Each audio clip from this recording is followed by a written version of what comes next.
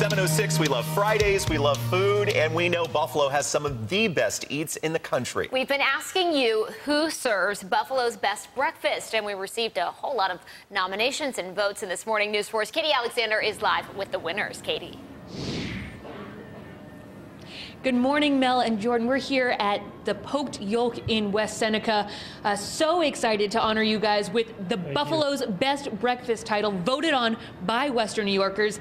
And you've been open for 6 minutes now, already have 5 customers in the door. You have very loyal customers. That we do.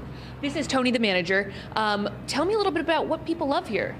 We do have monthly specials, which we change every single month, depending on, like for Thanksgiving, we're going to have a turkey Benny.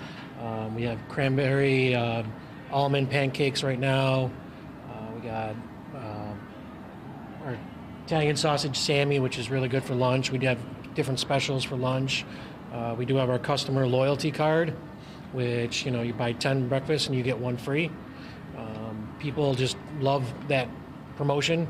They come in for it. I mean, they're always loyal. I mean, our customers are loyal. Even the couple that we have here, they're all very loyal. And we'll be talking to some of these customers coming up in the next half hour. But for right now, one of the big things you guys do is post your specials on social media. Yes. Do people they're really looking forward to it in that way? They do. They go online and they check to see, they give us feedback of what they like, what they don't like, how many times they eat it. This month has been really good for all the specials. People have given us a lot of good feedback on it. So we're going to probably keep it a couple extra days after the month is over, just because people wanted it. And I can understand why. I just dug into the caramel apple French toast and the waffle. No shame in my game.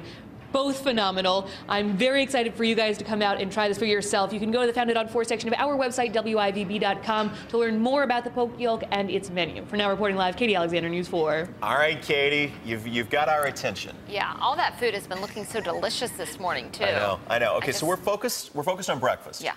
But next week, we're going to be turning our attention to another Buffalo staple. This one's going to be a really intense competition, and we're opening up nominations for your thoughts on Buffalo's best chicken wings.